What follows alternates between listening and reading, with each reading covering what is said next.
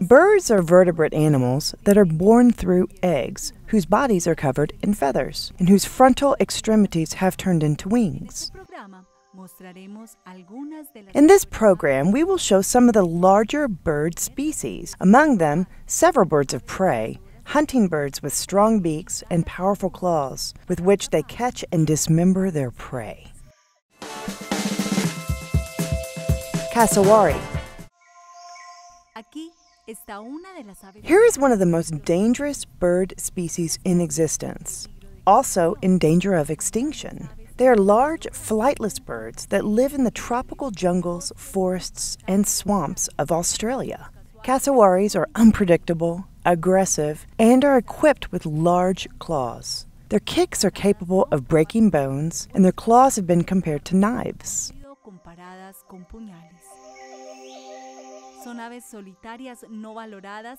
They are solitary and underappreciated birds that live in the tropical rainforest, where they feed on fallen fruit, mushrooms, and small animals.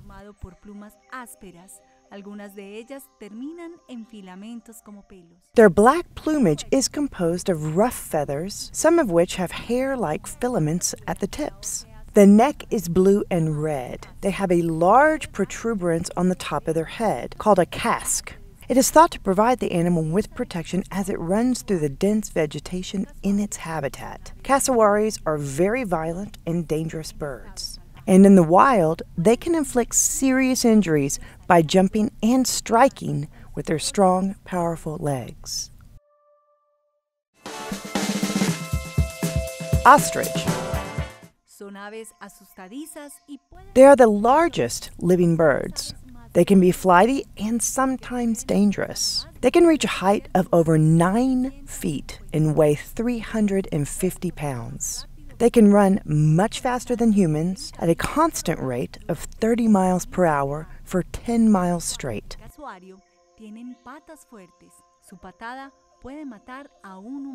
Just like the cassowary, they have strong legs. They can kill a human with their kick or sharp claws. The males are polygamous and move from place to place accompanied by 3 or 4 females, or in groups of 4 to 5 males with their mates and offspring. The females lay their yellowish eggs in clusters at the same time. Each egg weighs approximately 1.4 kilograms and has a volume of nearly 1.4 liters. The male incubates them at night while the female incubates during the day. Emu. The emu, also a sprinting bird, is a species so large it can't fly. Unlike the ostrich, it is native to Australia. They are characterized by laying dark green eggs, while ostrich eggs are also large but white in color. Emu eggs are obviously smaller than ostrich eggs. One characteristic is that their beak is pointier, and they can peck us when we feed them. Their eyes are very large as well and orange in color. Many people look at them and comment that their feathers look like hair, but they are feathers with very long barbs, which makes them resemble hair. These birds, just like ostriches, defend themselves by kicking. They run to defend themselves from predators. They run very fast and can reach a speed of 60 kilometers per hour. In their case, the males help to incubate the eggs. That's a trait that they share with all or nearly all of the flightless species. This animal has very little zootechnical potential, and unlike ostriches, they are not raised as livestock. They can, however, be held in captivity by zoos. Flamingos. Pink flamingos are birds that live in Colombia in the province of Guajira. They are easily recognizable because of their distinctive pink or reddish color. But these birds are not always red. When they are born, they are gray in color. Unfortunately, these birds are also trafficked as pets, and they are often sold in the black market. Birds living in farms would be lighter in color or a shade of gray. Why does this happen? It's because of their diet. Their pigmentation depends on what they feed on.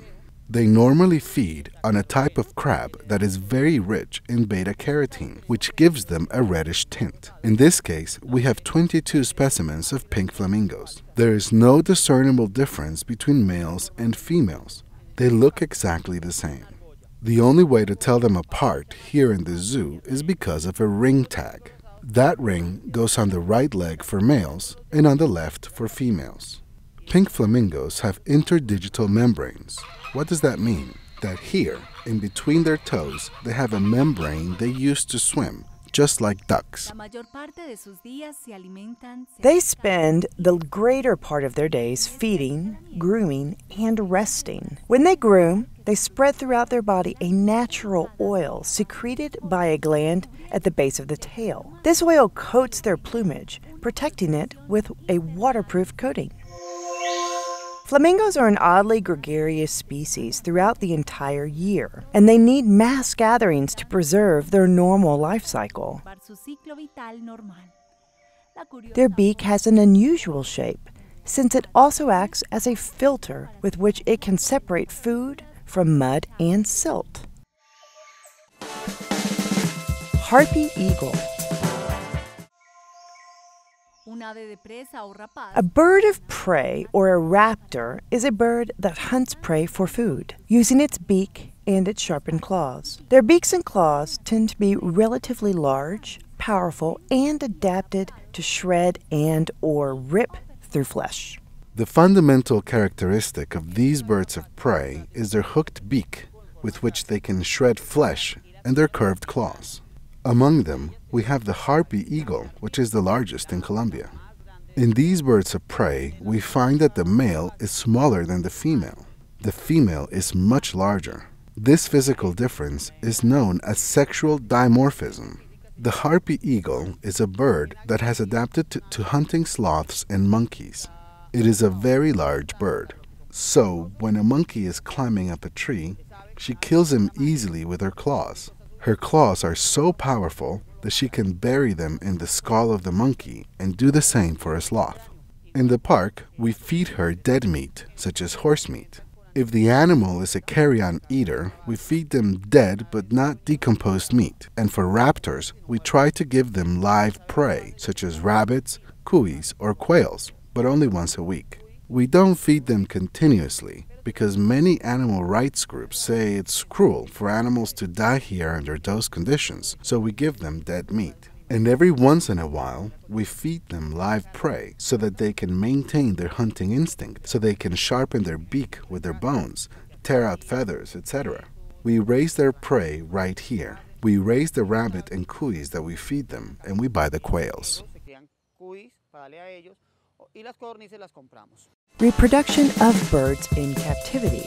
All birds reproduce by laying eggs. The gestation period will vary depending on the species. It takes an average of 32 days. Here, we are not reproducing the birds. We only have one male and we need more females. When we are talking about wildlife living in captivity, it's not as simple as putting a male and a female together. It's more complicated than that. We need to do research in order to ascertain the minimum requirements for the animal to breed. Animals have something we call courtship.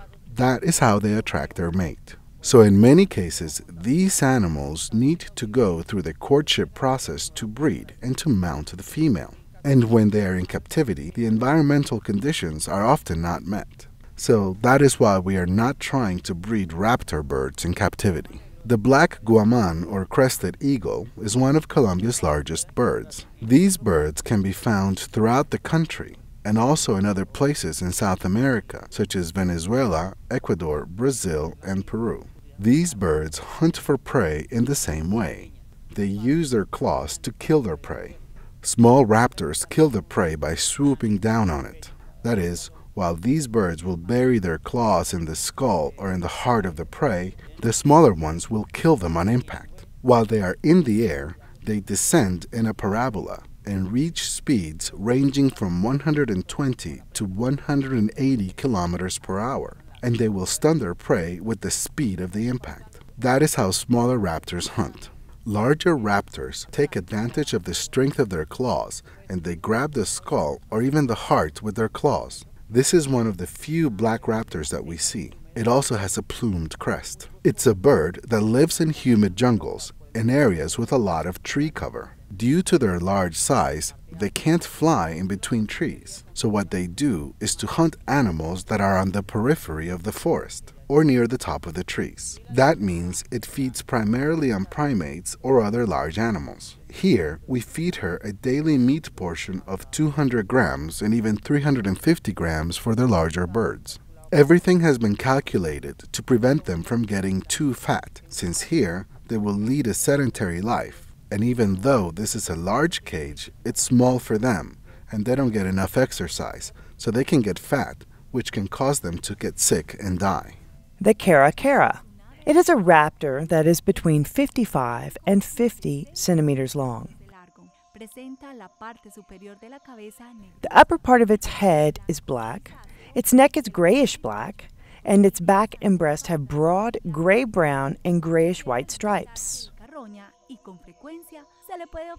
It prefers to eat carrion, and it can often be spotted eating animals that have been run over in the road. It is also an opportunistic hunter that attacks young and wounded animals. Its line of attack is to peck at the lips, eyes, and anus of its prey until it dies and can be eaten. Condor. These animals feed exclusively on dead animals, what we call carrion. Animals that have been dead anywhere from a day and sometimes even several months. Their digestive system is so strong that it can handle this. It has the enzymes required to digest and eat dead animals. One trait of carrion eaters is that they have no feathers on their head. They are bald. Why? Because, since their food source is dead, if they were to poke around and had feathers, they would be quickly smeared with blood, bacteria, and flies. And since they can't groom their own head, so that is why we can spot these carrion eaters, since they don't have feathers on their head, such as vultures, which we call chulos. Condors are also carrion eaters. An interesting trait is that their feces have antiseptic properties, like alcohol, and they can ingest them as well. So when they defecate a lot, they will do so on their feet to cleanse them of parasites. One way to tell the male and the female apart is that the male has a crest that hangs here above the nose. The females do not have it. Her head is very colorful. It has a black and orange color that makes this species stand out.